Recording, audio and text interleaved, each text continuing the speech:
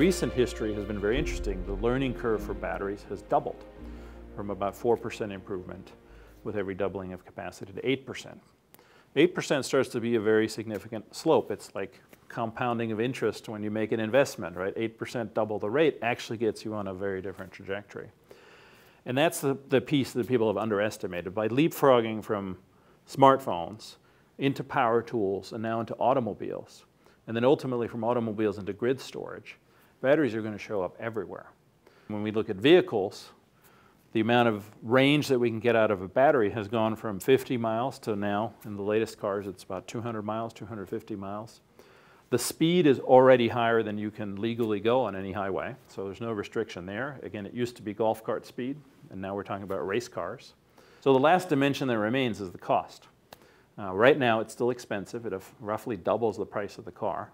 But if you project that 8% learning curve forward, and there are very good detailed manufacturing and technology reasons to believe that that's achievable, that improvement basically gets you to the point where electrification is a relatively inexpensive add-on option, much like a navigation system or a nice stereo for your car, a couple $1,000s. And at that point, given the performance benefits, the environmental benefits, the fact that the car is completely quiet, that you accelerate faster, that you consume no fuel when you're stopped at a street light, why not go electric? It's also the integration of that particular product into its ecosystem whole. So we're no longer just designing a car and shipping it. We're actually thinking about the car and the way it interacts, the way it parks. Can it self-park now? Can it interact with parking garages?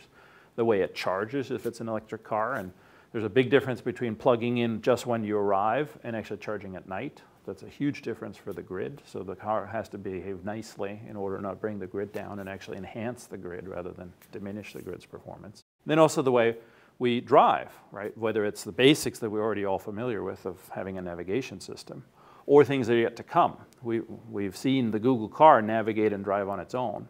Those sensors that allow that to happen are as expensive as the car itself today. But they're actually on the fastest cost reduction that I've seen. It's about a 40% learning curve, which means it almost halves with every year. So we're going to have that as a very inexpensive add-on option. And so then that means that the car will have to think about its environment. We'll have to know about pedestrians. We'll have to think about traffic intersections.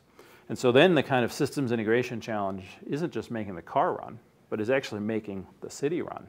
So standard automobile is utilized less than 4% of the time. The economics become quite interesting when you can begin to get that utilization even up to 10% of the time, no less 20 or 30% of the time, which Zipcar and others are able to do. So you see the convergence of the Tesla and the electric motor with Google and the driverless car and all the technologies that come with that, with the kind of dispatch technologies that Uber and Lyft and Zipcar have. And you begin to see a whole different approach to transportation that we're just beginning to see today.